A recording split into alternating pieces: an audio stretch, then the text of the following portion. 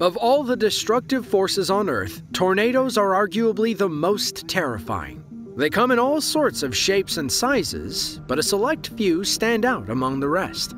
On an average Friday night in May of 2013, one storm would form over central Oklahoma that would forever change the world of meteorology. With a width of 2.6 miles and wind speeds in excess of 300 miles per hour, this tornado quickly became one for the record books. This is the story of the El Reno Tornado, the largest and possibly most powerful in all of recorded history.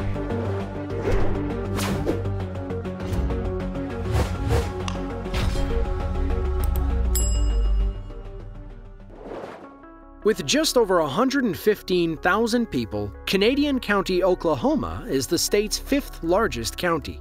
Sure, it sounds a little confusing, but the county is named after the Canadian River, which originated from 18th century fur trappers headed east from New France, also known as colonial Canada.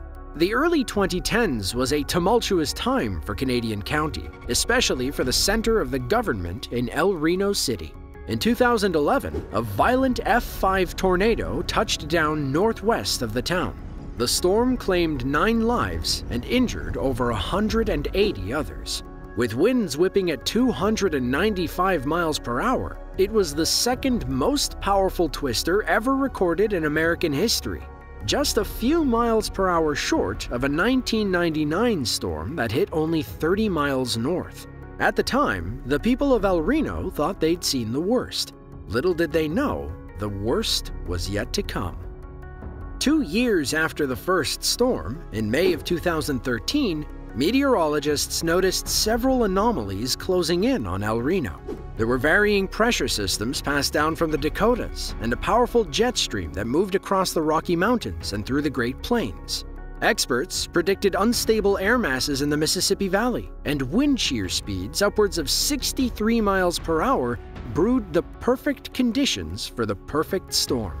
In the early morning of May 31, 2013, the Storm Prediction Center, or SPC, warned El Reno and neighboring communities about the risk of severe thunderstorms, hail, and a few violent tornadoes. Several hours later, the SPC upgraded their warning to a particularly dangerous situation tornado watch in the area surrounding I-44, a central highway system passing through the heart of Canadian County and Oklahoma City.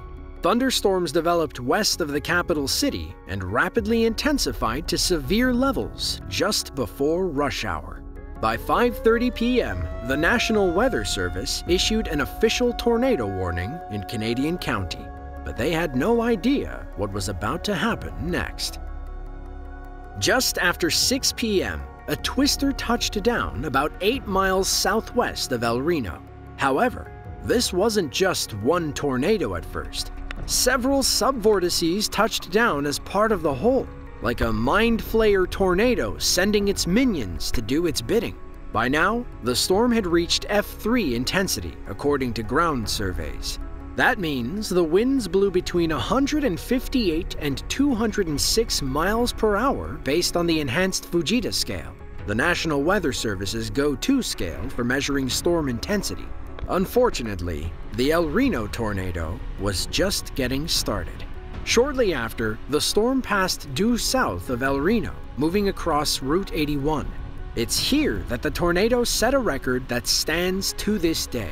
The twister grew to an unprecedented 2.6 miles in diameter, becoming the largest tornado in all of recorded history. To put that into perspective, that would be like 38 football fields lined up from end zone to end zone. By 6:30, the record-setting storm inched closer to the more populated areas of Canadian County. And don't think for even a second that the storm moved at a snail's pace. At times, the El Reno twister raced across open land at 55 miles per hour. Imagine a 2.6-mile-wide car barreling down the highway. With imminent doom fast approaching, the National Weather Service issued emergency warnings across Canadian County. By their calculations, the storm was on a collision course with Oklahoma City's western metropolitan area. Storm trackers watched with bated breath. not wanting to imagine the cataclysmic level of destruction a storm this size would bring. However, they all breathed a sigh of relief when the storm turned northeast and passed directly over Interstate 40 instead. It continued over open land for a few more minutes before eventually lifting back into the clouds from whence it came. The 2.6-mile-wide tornado was on the ground for 40 harrowing minutes, tracing a 16.2-mile path through Canadian County, Oklahoma. At first, storm trackers categorized the El Reno tornado as an F3 level storm. However, that conclusion sparked debate between different organizations. They all just witnessed the same storm. Anything less than an F5 rating, the most powerful it can get, was impossible.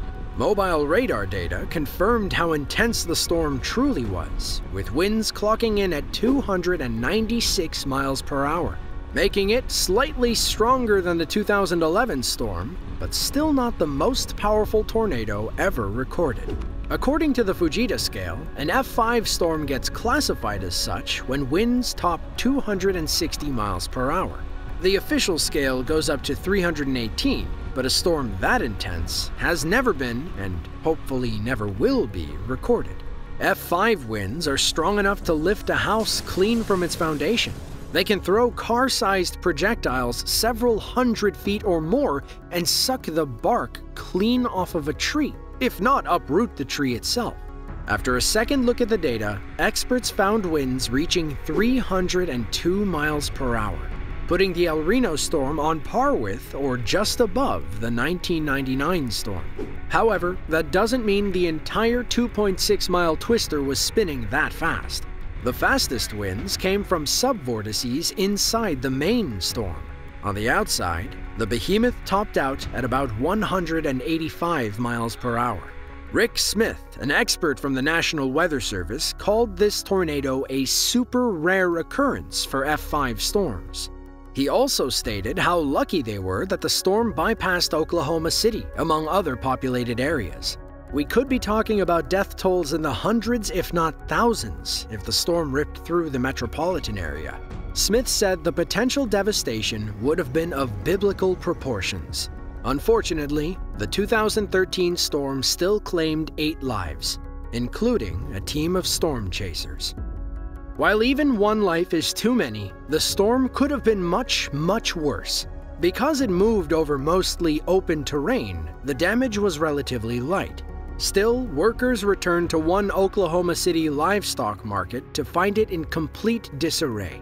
A few large brick buildings came tumbling down at the Canadian Valley Tech Center, and a massive wind turbine blade flew 100 yards away, embedding itself in the side of a daycare building. Once all was said and done, the total damage from the world's largest tornado was only $35 to $40 million. And we say only because of how much higher the number could have been had it not occurred in a mostly rural area. Because of its intensity, unusual movement patterns, and numerous records it broke, the 2013 El Reno tornado is now widely considered as the most infamous and well-known tornado of all time.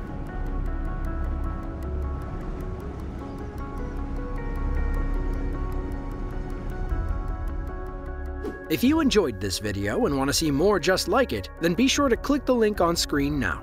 With that said, thank you all for watching, and we hope to see you in the next one.